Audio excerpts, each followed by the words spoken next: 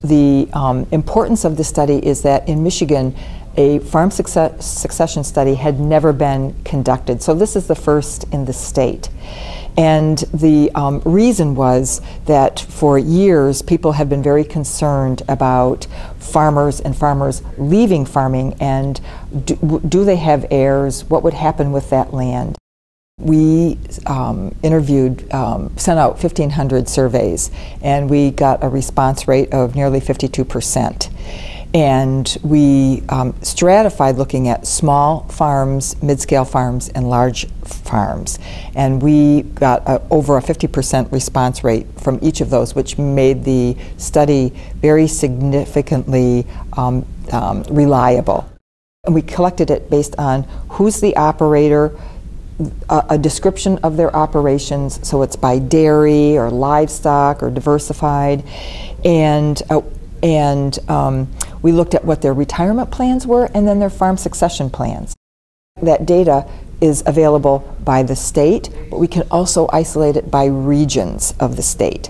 So it's very helpful to local regions. And what we found is that we have a significant number of small-scale farms. That's the predominant. 63% of farms in Michigan are small farms.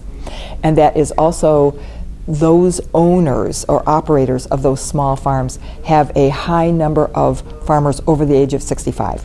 So those are the farmers that are going to be retiring over the next 5 and 10 years.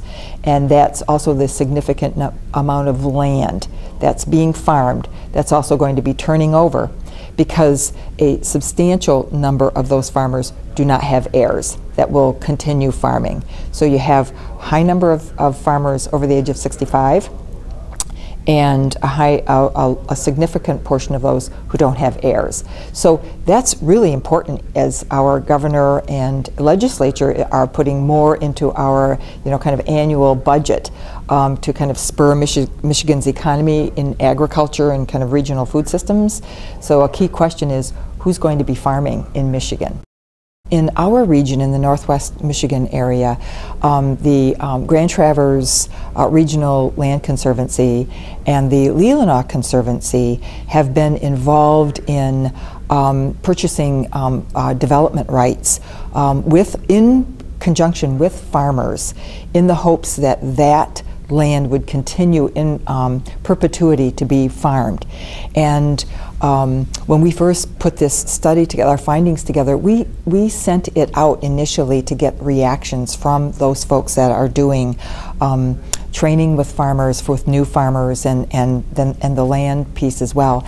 And they were extremely excited that they had this data, because it really supported what they were already trying to share with investors and others who are really interested in keeping farmland alive. So they have what they are putting together, what they've been putting together over the last few years, are business models for more mid-scale farms to show how these farm easements have really helped these farmers.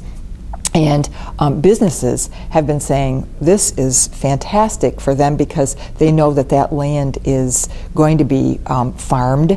And so especially for people that are doing the processing and that kind of thing, it means that that farmland is going to be viable. And so those are good business relationships in the future.